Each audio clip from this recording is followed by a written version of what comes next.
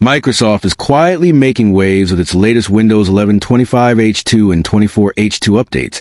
And while the spotlight has mostly been on new features and design tweaks, there's one crucial system-level change that's gone unnoticed by most users.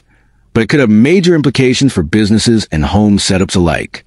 In the name of improving security and preventing unauthorized access, Microsoft has enforced a new mandatory rule that changes how Windows authenticates devices across networks.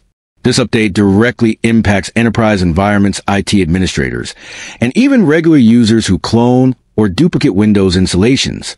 If you've been facing network login issues, RDP errors, or credential prompts after installing the 25H2 update, this could be the reason.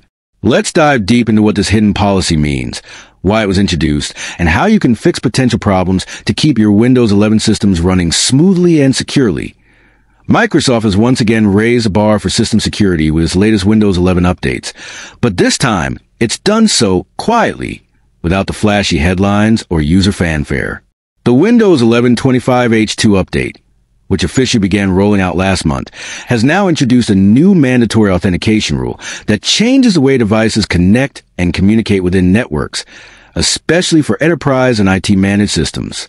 Alongside this, Microsoft also made the same enforcement active for Windows 11 24H2, since both versions share a common servicing branch and code base.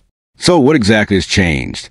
Microsoft has now made it impossible to authenticate devices using NTLM or Kerberos protocols if those devices share duplicate computer SIDs or security identifiers. This is not a cosmetic tweak. It's a deep security-level enforcement designed to prevent potential breaches that could occur through cloned or duplicated Windows installations. Previously, it was technically possible for multiple cloned systems to share the same SID, which could lead to authentication conflicts or, worse, unauthorized access to shared files and network resources. With this enforcement, Windows 11 25H2 and 24H2 now reject such authentications outright, meaning systems with non-unique SIDs will no longer be able to connect to network drives, remote desktops, or shared folders. Microsoft documentation explains that users affected by this change will begin noticing problems like being repeatedly prompted for credentials, failed login attempts despite using the correct username and password, and even partial mismatch in machine ID errors. Some might also encounter specific messages like login attempt failed, your credentials didn't work, or access denied errors when trying to connect to shared network resources.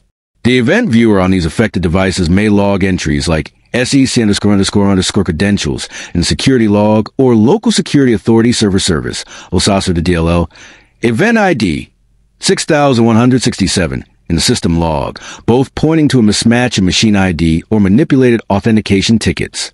Essentially, Microsoft is tightening its internal security to ensure that every Windows machine, whether in a corporate environment or at home, has a unique digital identity within its ecosystem. The reasoning behind this move makes sense.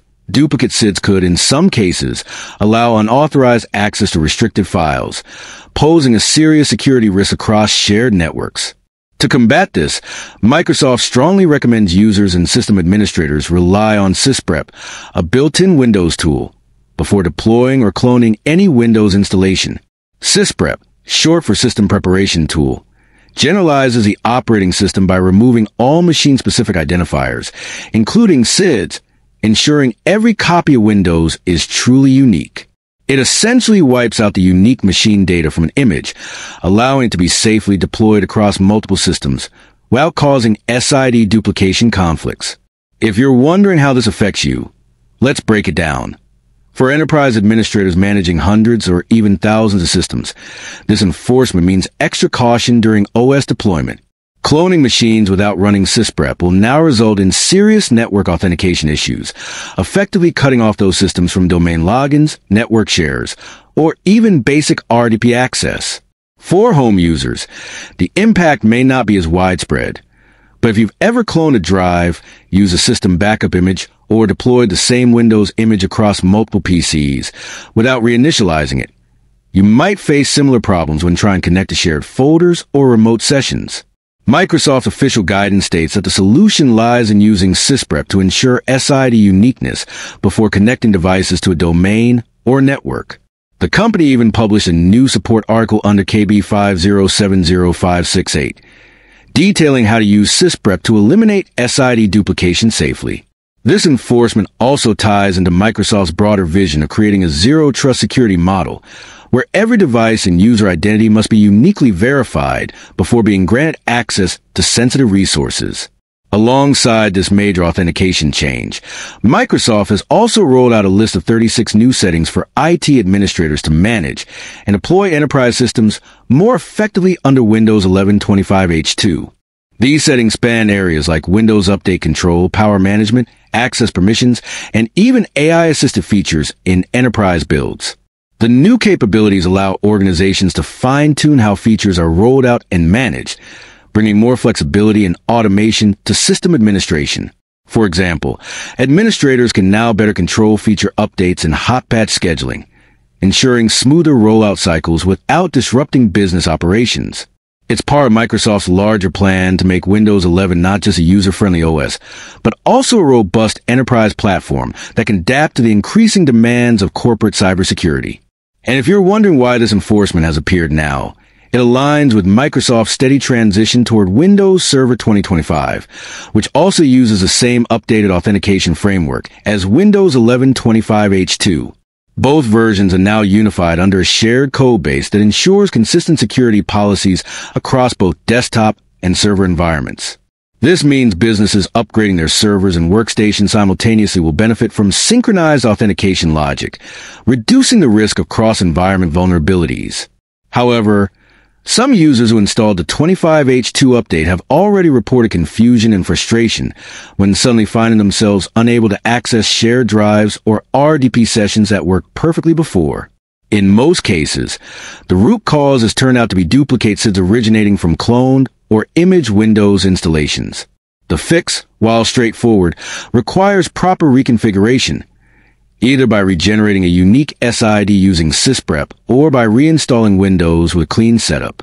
For advanced users and system admins, running the Sysprep command sysprep/generalize/ob/shutdown from an elevated command prompt before capturing an image is the best way to avoid future SID conflicts. Once this process completes, every redeployed system will have a fresh, unique SID automatically generated upon first boot. As for home and small business users, this may serve as a good reminder to avoid cloning installations without proper preparation. Using backup tools that support Sysprep or unique SID generation can prevent many headaches down the line. While the immediate impact of this new requirement may feel like a nuisance for some, it's ultimately a step forward in fortifying Windows against unauthorized access and SID spoofing attacks, which have been a known vector for privilege escalation in enterprise networks. The Windows 11 25H2 update is shaping up to be one of Microsoft's most security-focused releases yet, complementing the company's broader commitment to zero-trust architecture, encrypted authentication, and improved credential handling across its ecosystem.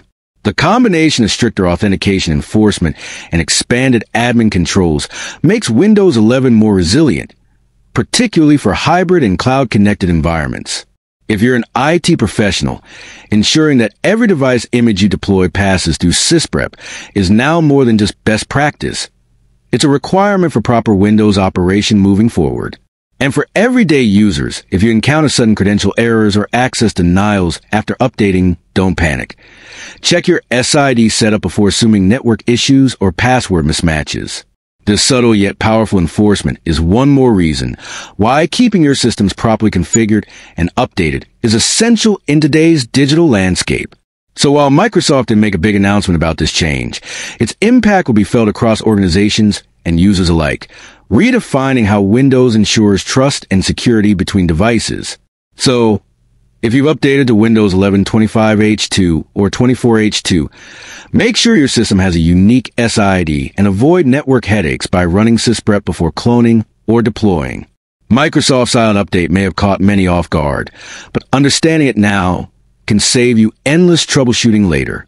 Stay updated, stay secure, and for more deep dives into the latest tech updates and discoveries, keep watching TechVerse, where technology meets imagination.